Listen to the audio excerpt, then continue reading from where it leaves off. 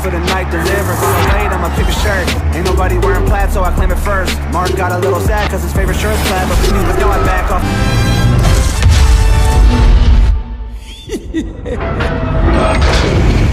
Your victory will be short-lived.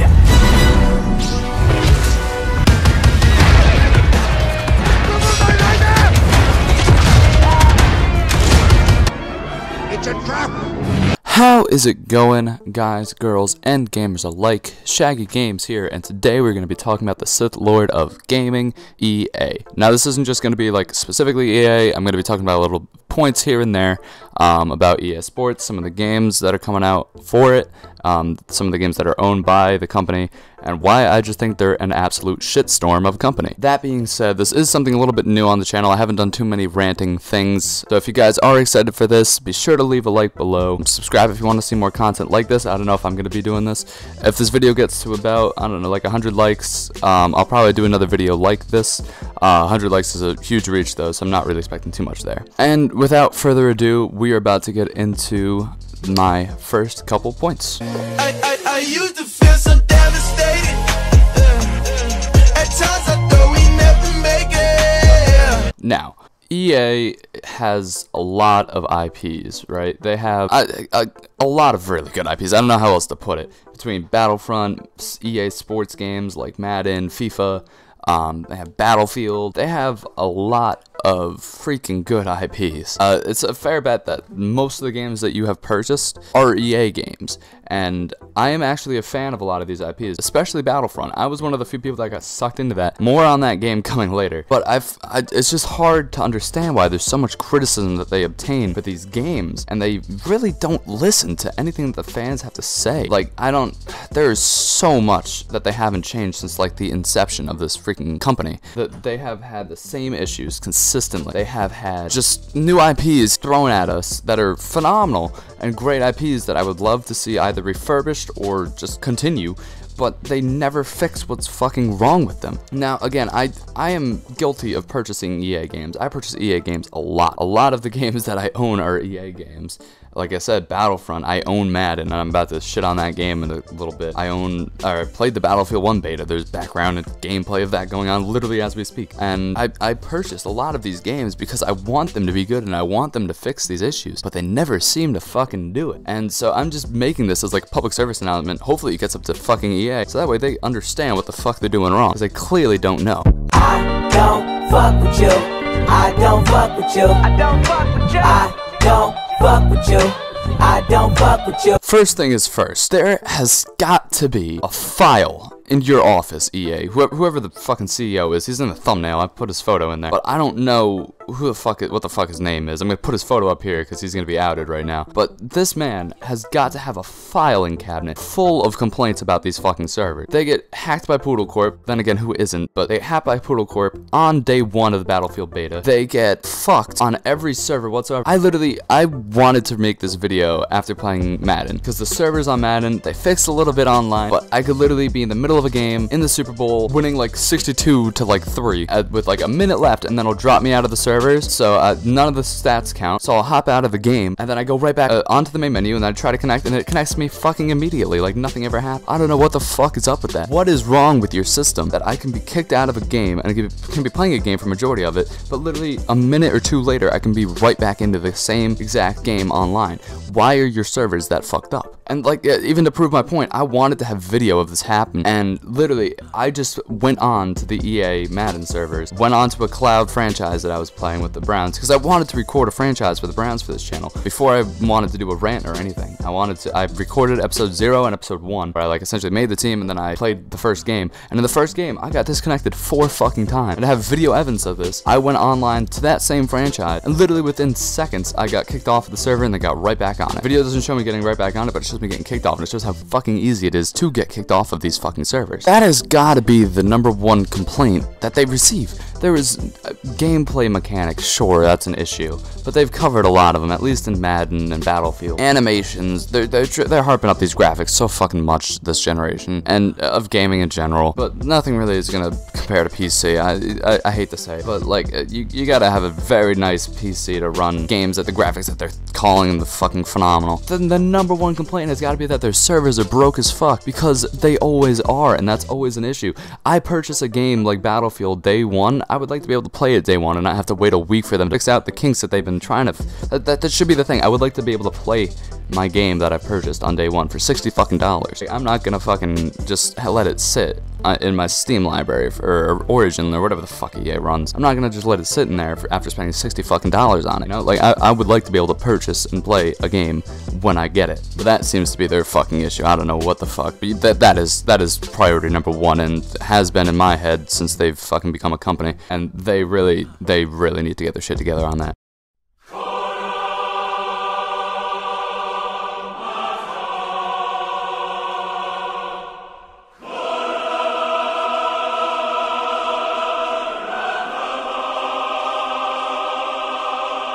Alright, Star Wars Battlefront.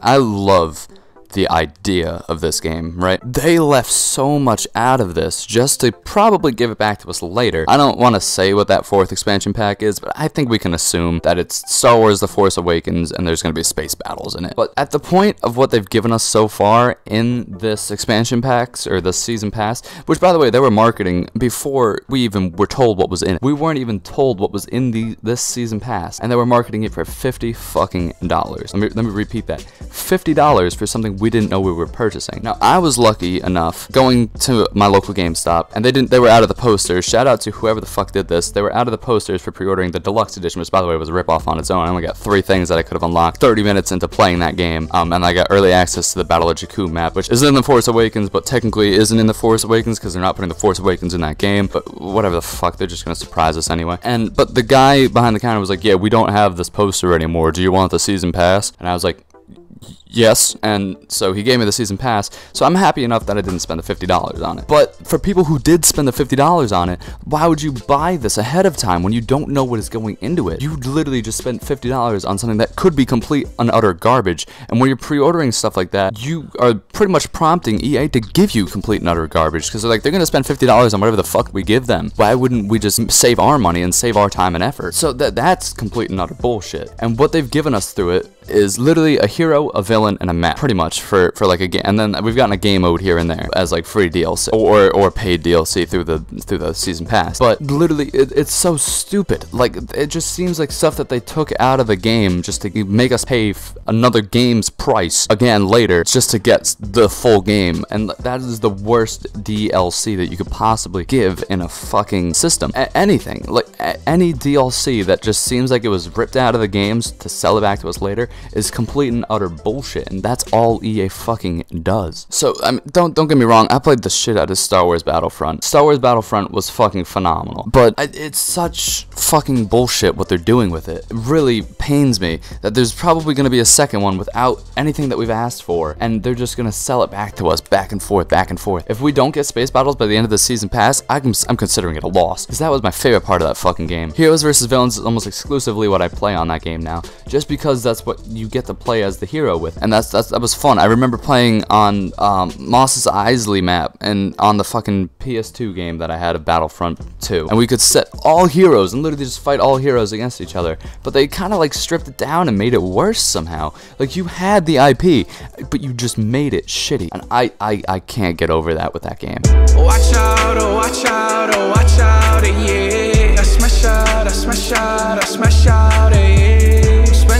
I'm spending on my fucking pay. Alright, what's next on this list? Fucking Madden? Madden 17 is such a fucking shitstorm. I can't even explain to you how much of a shitstorm Madden 17 it is, except I'm gonna try anyway. That's the whole point of this, isn't it? Madden 17, literally, as I've already explained with the servers, are fucking trash. But I can beat a team like 70-something to 0 on All Pro, but as soon as you bump it up to All Madden, I'm throwing interceptions left and right, and it's the hardest fucking thing on planet Earth. They've got to learn to balance these things out. Balancing that they've said, it's the most balanced Madden game yet. IGN, plastered it up on a fucking billboard. Most balanced game yet. 8.6 out of 10. They didn't balance shit. They talked about the animations and how they're fixing shit, but you still have really glitchy bullshit that happens consistently with that fucking game. You literally can find a glitch every other fucking second. There's something stupid going on.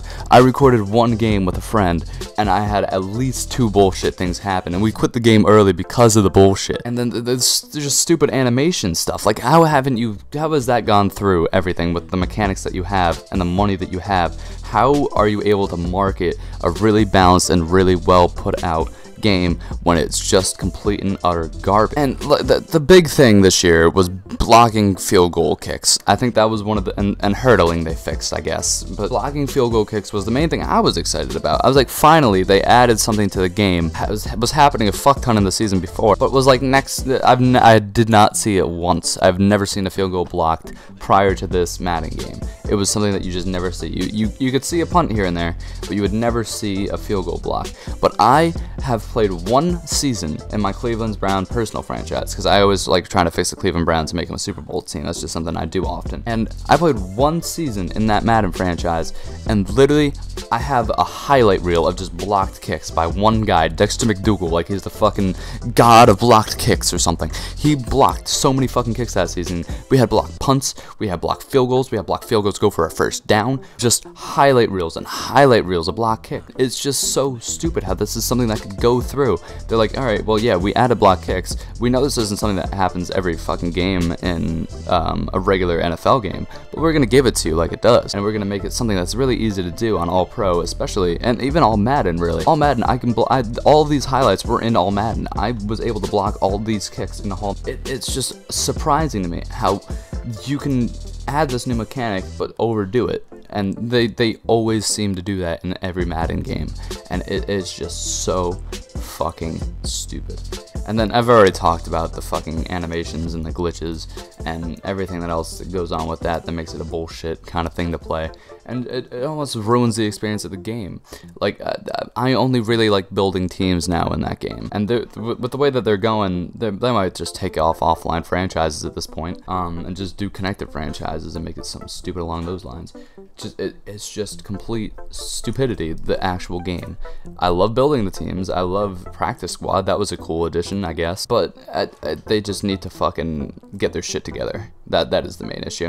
You ain't really fuck with me way back then, girl, how about now? Cause I'm up right now, and you suck right now. Oh, you thought you had it all figured out back then, girl, how about now? Cause I'm up right now. Alright, Battlefield 1, easily next on the list. Battlefield 1 is pretty good beta, not gonna lie. I really enjoyed the Battlefield beta. Titanfall would be on this list too, but I don't know enough about it. I didn't really like the first Titanfall. I've played a little bit of it. But Battlefield is a pretty fun beta. I'm not usually into these shooting kind of games, which is most of what EA is. There's a lot of bullshit that goes on to this beta. I'm not gonna get into that, because it is a beta. It's not fair to judge a game for what is kind of like put out there ahead of time. Does the beta get really kind of like, not really shoddy at times? I don't want to say shoddy. I would say it gets repetitive at times because it's one map and 2 game modes. But again, you can't judge it for that. What I'm gonna say is I'm just cautious, because I've already talked about it in the past. Their servers are fucking trash. There's past Battlefield games where you couldn't even play it on PC ahead of time. You literally had to wait like a decent like couple weeks before you could actually like get on the servers and have it fixed, have the game that you purchased, which is atrocious. Like, how are you marketing this game when it's not even playable, really? And it's just, I don't even know how to say how cautious I am about this game. It looks phenomenal. It plays great on PC. I'm sure it looks atrocious on Xbox and PS4. I can only imagine. I don't know how else to say that you should really look into it before you purchase it. I would play the beta, make sure you can deal with the beta. The matches are very long, but that's nothing too new. It is a very unique kind of gameplay experience. It's just the fact that it is an EA game is what's stopping me from purchasing it, which is really saying something. If this was a Ubisoft game, which I think is pretty much connected to EA in every way, shape, and form, I think anyway. I could be wrong on that. Don't quote me on that. If this was a Ubisoft game, if this was a Naughty Dog game, if this was anything else, I would be purchasing this game. Like, I would have had a pre-order. I've pre-ordered games well in advance when I'm a huge fan of the system. If there was a Last of Us 2 game coming out, I don't know if how many of you know this about me, but I am big. Like, that is one of my top 3 games of all time. If there was a Last of Us 2 game coming out, I would purchase a PS4 just to play that game. That is how big of a fan I am of this game. There is not one single EA game that I would say I would purchase a console and a game for. I would not purchase, like, if this game only came out on Xbox, I would not buy an Xbox for it. I mean, I have one, but I wouldn't buy an Xbox One for this game. Not every game is going to be a Last of Us, but I don't know. There's so much bullshit that just goes on with EA, and they're just not good to their fans 100% of the time. I would say probably below 50% of the time they're good to their fans, and it just makes me so hesitant to buy any of their fucking games, because it's really just something that it's just they never fix it. So I don't know. I'm still very hesitant for purchasing this game. The beta's a crap ton of fun. I recorded a lot of it, gameplay wise, and it's one of those things that you can kind of just kick back and watch and play, and it's a ton of fun to just watch and play. I don't know. There's just so much bullshit that goes on with EA. It's just my point with this is that there's so much bullshit that goes on with EA that it makes me I have to think more about purchasing a game when it's an EA game as opposed to any other game, and that's how you know your company has an issue.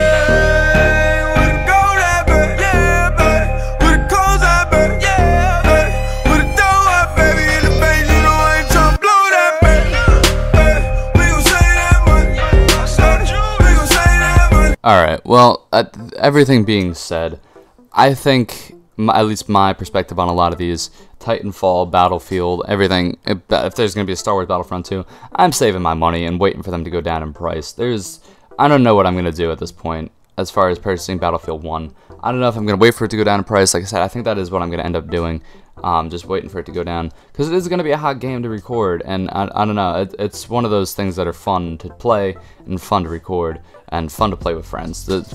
Friendship is very big in a lot of games nowadays. You need to have an online competitive game that you can play with some friends. Overwatch is a great competitive game to play with friends, because you can have a squad, you can all go in, and that is a great example of what good online servers are, by the way.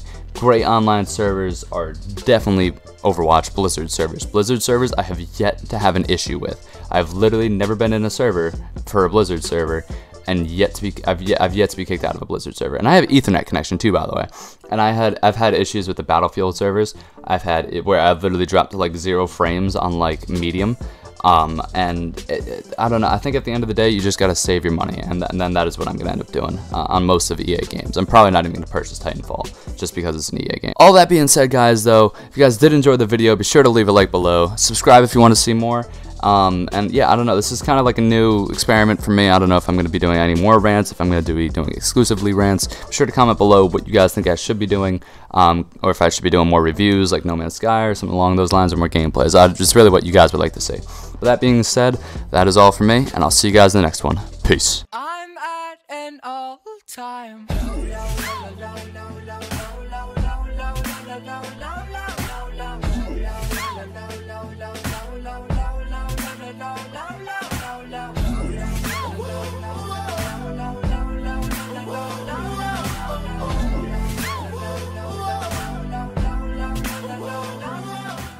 This video gets to 150 likes. I know I said 100 before. This video gets to 150 likes. I'll drop a diss track on the CEO of EA. So be sure to hit that like button.